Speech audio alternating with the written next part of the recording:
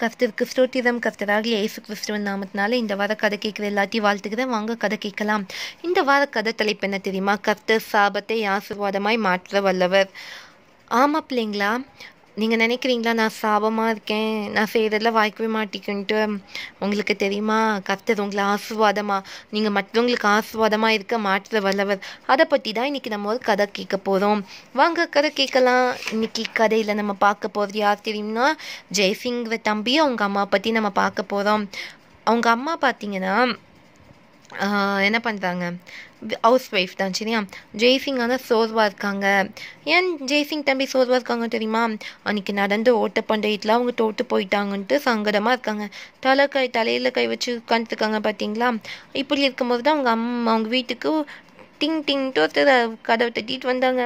யாருன்னு பார்த்தா பால்காரண்ணா வந்து என்ன பண்ணுறாங்க, சாயங்கால நேரத்தில் அவங்க அம்மாவுக்கு வந்து பால் ஊற்றிட்டு போகிறாங்க. அவங்க அம்மாவும் ஒரு பாத்திரத்தில் எடுத்துகிட்டு வந்து என்ன பண்ணுறாங்க, பால் எடுக்க வந்தாங்க. பாலை வாங்கிட்டு இப்போ அவங்க அம்மா என்ன பண்ணுவாங்க, பால் காய்ப்பாங்க இல்லையா? இப்போ அவங்க அம்மா பால் காய்க்க போகிறாங்க. ஜெய்சிங்கும் ஏற்கனவே சோர்வாக வேறு இருந்தானா, என்ன பண்ணுறதுன்னு தெரியாமல் சரி அம்மா கூட இப்போ அம்மா கூட கிச்சனுக்கு போனான். கிச்சனில் அவங்க அம்மா என்ன பண்ணாங்க, பால் ஒரு பாத்திரத்தில் ஊற்றி பால் காய்ச்சிட்டு இருந்தாங்க. இது யார் பார்த்துட்டு இருக்கா? ஜெய்சிங் பார்த்துட்டு இருக்கான். பால் காய்ச்சிட்டு இருக்கும்போது என்னாச்சு தெரியுமா, அந்த பால் கெட்டு போச்சு. பால் கெட்டு போனால் என்ன பண்ணுவீங்க பிள்ளைங்களா? நீங்களாம் என்ன பண்ணுவீங்க, தூர ஊற்றிடுவீங்களா? ஆனால் ஜெய்சிங் அம்மாவோட என்ன தெரியுமா பண்ணாங்க, அந்த பாலை இன்னொரு விஷயமா செஞ்சாங்க. ஆனால் ஜெய்சிங் அதை பார்த்தோன்னே, பால் கெட்டு போச்சா, நானே தோற்று போனேன்னு வந்து சோர்வாக இருந்து சரி அம்மா கூட நிற்கலான்னா நான் வந்த நேரம் பாலும் கெட்டு போச்சே அப்படின்ட்டு யாருக்கு சோர்வாயிடுச்சு? ஜெய்சிங் சோர்வாய் நம்ம வாழ்க்கையும் வேஸ்ட்டு, இன்றைக்கி இந்த பாலும் வேஸ்ட்டு, அம்மா தூர ஊற்றிடுவாங்கன்ட்டு சங்கடப்பட்டு போகிறான். ஆனால் ஜெய்சிங் அம்மா என்ன பண்ணாங்கன்னு சொன்னேன் நான், அதை தூர ஊட்டலை, அதை இன்னும் நல்லா காய்க்க ஆரம்பித்தாங்க. நல்லா சுண்டு வச்சு அதில் சக்கரை போட்டு ஒரு ஸ்வீட்டாக மாட்டினாங்க.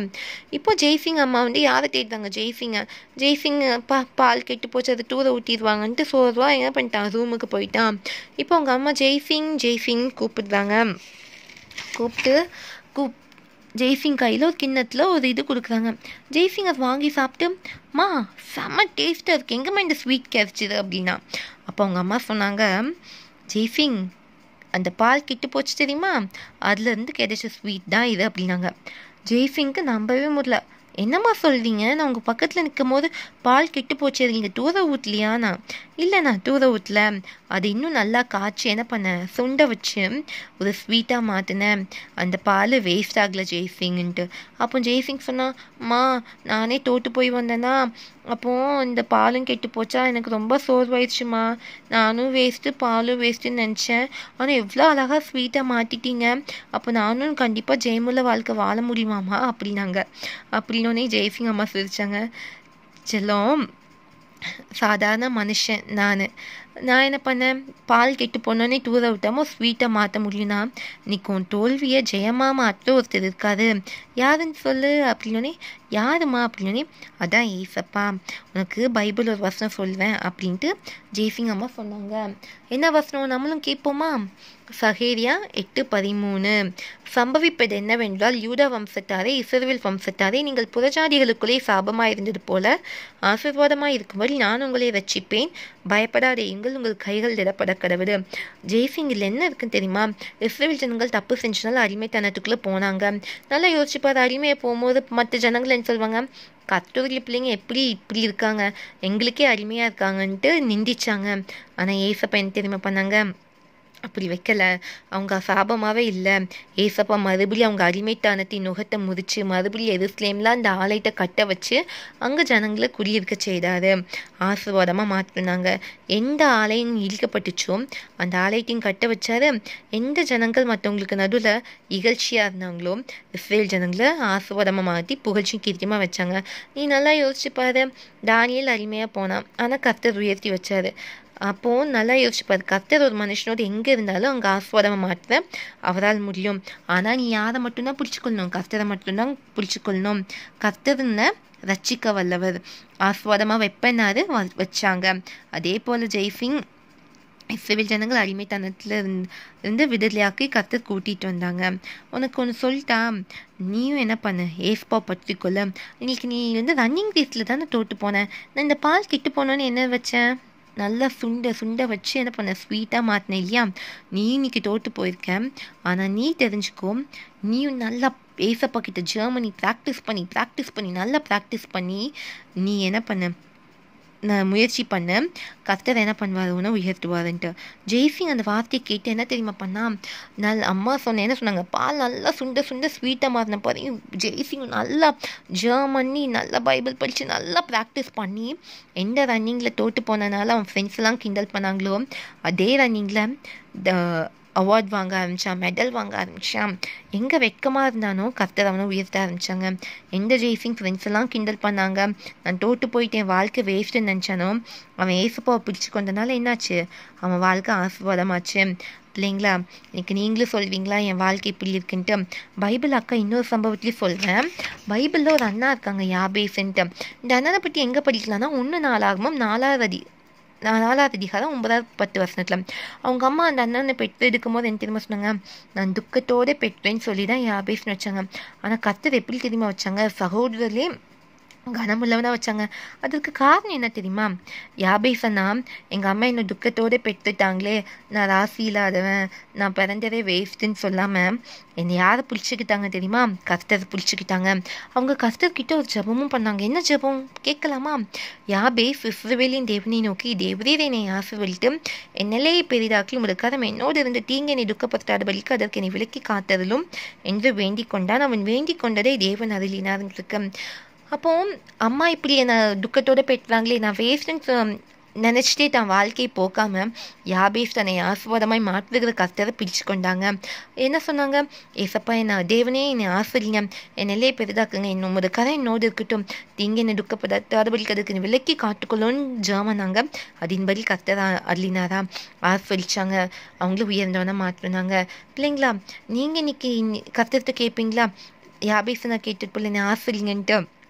நிச்சயமாக ஆஸ்வாதமாக கர்த்தர் மாற்ற வல்லவர், அவரை மட்டும் பிடிச்சிக்கோங்க. ஜெய்சிங் வாழ்க்கை என்னாச்சு, ஜெயமாக மாறிச்சு.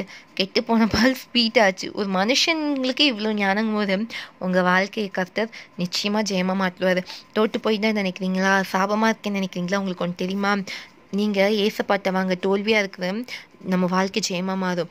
சாபமாக இருக்கேன்னு நினைக்கிறீங்களா, ஏசப்பாட்ட வாங்க, ஆஸ்வாதமாக மாறும். காரணம் என்ன தெரியுமா, கலாத்தியர் 3:13 இருக்க, மதத்திலே தூக்கப்பட்ட எவனும் சபிக்கப்பட்டவன் என்று எழுதி இருக்கிறபடி கிறிஸ்து நமக்காக சாபமாகி நியாயப்பிரமாணத்தின் சாபத்திற்கு நம்மை நீங்களாக்கி மீட்டு கொண்டாருன்னு வசனம் சொல்வேன். ஏசப்பா உங்களுக்கு தெரியுமா, நமக்காக அவர் சாபமானார். பாவத்தின் சம்பளம் மரணம்னு இருக்கு. ஆனால் ஏசப்பா நம்மளுக்காக மரணத்தை என்ன பண்ணார், இது பண்ணி சிலுவையில் மறித்து உயிரோடு இருந்து இன்னைக்கு ஜீவனோடு இருக்காது. இன்னைக்கு நம்மளுக்கு நித்திய ஜீவனை வாக்குத்தத்தம் பண்ணியிருக்காங்க. இன்னைக்கு நம்ம வாழ்க்கை சாபோன்னு சொல்லாதீங்க, நான் பிறந்தது வேஸ்ட்டுன்னு சொல்லாதீங்க. நம்மளை ஆஸ்வாதம் மாற்றின ஏசப்பாவும் நம்மளோடு இருக்காங்க. நம்ம நிச்சயமாக என்ன பண்ணுவாங்க, பயனுள்ள பாத்திரமாக எடுத்து பயன்படுத்துவாங்க. இன்னைக்கு நம்மளை உபயோகப்படுத்துகிற கர்த்தர் கற்பணிப்போமா, கர்த்தர்கிட்ட கேட்போமா. ஜெர்மன்லாம் எங்கள் அன்பின் பரலோக பிதாவே, இதனாலே இந்த பிள்ளைங்களோடு சேர்ந்து நானும் ஜெர்மன்வேன். கர்த்தாவே எங்களை ஆஸ்வதிங்க, எங்களை எல்லையை பெரிதாக்குங்க, உமது கதை எங்களோடு இருக்கட்டும் ஐயா. தீங்கு துக்கப்படாதபடிக்கு எங்களை விலக்கி காத்துக்கொள்ளுங்க. யாபேசனை ஆஸ்வதிச்சிங்களா, எங்களையும் ஆஸ்வாதமாக மாற்றுங்க. எப்படி ஒரு பாலை ஸ்வீட்டாக்க மனுஷனால் கூடுமோ, கெட்டு போன பாலை இன்னைக்கு ஏசப்பா, இன்னைக்கு எங்கள் வாழ்க்கை உம்முடைய கருத்தில் ஒப்புடுக்கிறேன். எங்கள் தோற்று போன வாழ்க்கை, எங்கள் சாபமான வாழ்க்கை உம்முடைய கருத்தில் ஒப்புடுக்கிறேன். ஏசப்பா, நீங்கள் எங்களுக்கு சாபமானீங்களே, இன்னைக்கு எங்களை ஆஸ்வாதமாக மாற்றுங்க. எங்கள் வாழ்க்கையை ஜெயமுள்ள வாழ்க்கையை மாற்றுங்க. நாங்கள் எதில் ஞானம் இல்லாமல் இருக்குமோ அதில் நீங்கள் ஞானவான்களை மாற்றுன்னு ஜெபிக்கிறோம். இன்னைக்கு ஏசப்பா, நாங்கள் உங்ககிட்ட வந்துட்டு எங்கள் வாழ்க்கை உம்முடைய கருத்தில் ஒப்புகிறோம். எங்களை ஆஸ்வாதமாக நீ வைக்க போகிறக்காய் ஸ்தோத்திரம். எங்களை ஆஸ்வாதமாய் மாற்ற வல்லவராகிய கர்த்தர் எங்களோடு இருப்பதற்கு நன்றி. நிச்சயமாக எங்களை ரட்சிப்பீங்க, எங்களை உயர்த்துவீங்க. அதற்காய் ஸ்தோத்திரம் ஏசப்பா. உமக்கு நாங்கள் நன்றிகளை செலுத்துகிறோம், உம்மை விசுவாசிக்கிறோம், நாங்கள் ஜெயத்தை பெற்றுக்கொள்கிறோம். எங்களை ஆஸ்வாதமாய் மாற்றுகிற இஸ்ரவேலின் தேவனாகிய கர்த்தருக்கு மகிமை உண்டாகட்டும். பிதா குமாரன் பரிசுத்த ஆவியானவரின் செலுத்தமையா பிதாவே சகல துதிகளும் மகிமைக்கு செலுத்தும். கிறிஸ்துவை மீட்பும் இரட்சகரும் கிறிஸ்து நீதியின் நாமத்தில் ஜெபம் தாழ்மையோடு இருக்கிற மகிழ்ச்சியால் பிதாவே ஆமென். செல்ல குட்டிங்களா, சோர்ந்து போகாதீங்க. நீங்கள் கர்த்தர் உங்களோடு இருக்கிறதுனால நீங்கள் ஆசீர்வாதத்தின் பாத்திரம். உங்கள் தோல்வியெல்லாம் ஜெயமாக மாற்ற வல்ல தேவன்கிட்ட கேளுங்க. நிச்சயமாக ஜெயமுள்ள வாழ்க்கை நம்மளுக்கு உண்டு. ஏசப்பா நமக்காக சாபமானனால நம்மளை ஆஸ்வாதம் மாற்றிட்டாங்க. நம்மளுக்கு ஒரு வசனம் தெரியுமா, நமக்கு ஜெயம் கொடுக்குற கர்த்தராகிய தேவனுக்கு ஸ்தோத்திரம்னு இருக்கு. நம்ம வாழ்க்கை ஜெயமாக தான் இருக்கும், நம்ம ஆஸ்வாதமாக தான் இருக்கும். ஏன்னா நம்ம கர்த்தர் என்னது சகலத்தையும் செய்வல்லவர், அவர் செய்ய காரியங்கள் தடைப்படாது. சோர்ந்து போகாதீங்க. நம்ம தோக்குற சந்தடி எல்லாம் நம்ம ஜெயமெடுத்த ஏசு கிறிஸ்துவின் சந்ததி. நம்மளை ஏசப்பா நம்மளை எப்படி வச்சுருக்காங்க, ஆசீர்வாதமாக வச்சுருக்காங்க, ஆசீர்வாதத்தின் பிள்ளைகளாக வச்சுருக்காங்க. அதனால் சோர்ந்து போகாதீங்க. சரியா? யாபேஸ்னா ஜெர்மனை புல் ஜெர்மனுங்க. கர்த்தர் நம்மளை உயர்த்துவார். சோர்ந்து போகாதீங்க. சரியா? கெட்டு போன பால் ஸ்வீட்டாக மாறிச்சு. இன்னைக்கு உங்கள் கெட்டு போன வாழ்க்கை ஏசப்பா என்ன பண்ணுவாங்க, மற்றவங்களுக்கு பிரயோஜனம் இல்லாத மாற்றுவாங்க. நீங்கள் ஆஸ்வாதமாக இருப்பீங்க. சோர்ந்து போகாதீங்க. கர்த்தருக்கு சுத்தமான அக்கா இன்னொரு கதையோடு அடுத்த வாரம் சந்திக்கிறேன். சரியா?